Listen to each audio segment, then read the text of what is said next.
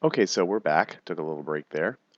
So we have our graph saved here. We created the graph. It looks just the way we want it.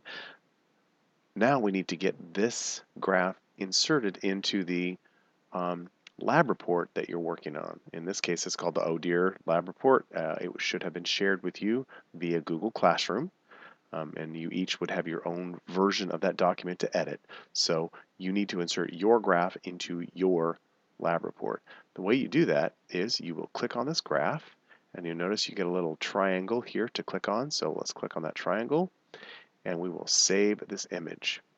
When you click this, Google Sheets will create a .png file of that graph, and you'll notice that it saves it into your downloads folder down here. So, and it's just called image, which is not super helpful. So what I would do is I would click on this and ask it to show this document in the folder.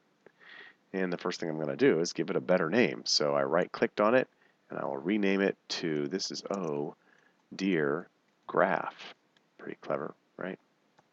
All right, so now we have a name for our graph. It's here in our downloads file. Hit enter there.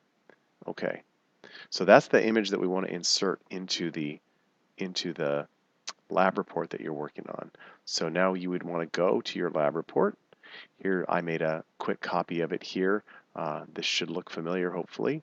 So you would have been working on this already. Probably your data would be filled in already, but like I said, I just made a quick copy of this for demonstration purposes. At the top of page 2, you'll notice that it asks you to create a line graph using Google Sheets, save the image, and insert it below. How do you do that?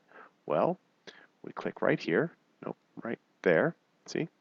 And then we will go to Insert Image.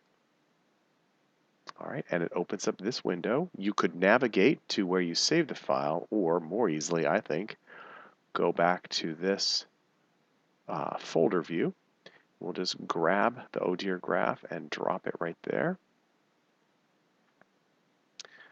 Google takes care of all the hard work, and suddenly your graph is inserted into your document just like you wanted it to. All right, so then you would carry on answering the rest of the questions and filling in all the stuff that you need to fill in for your graph. But at least this part, that's how you insert the graph into your document.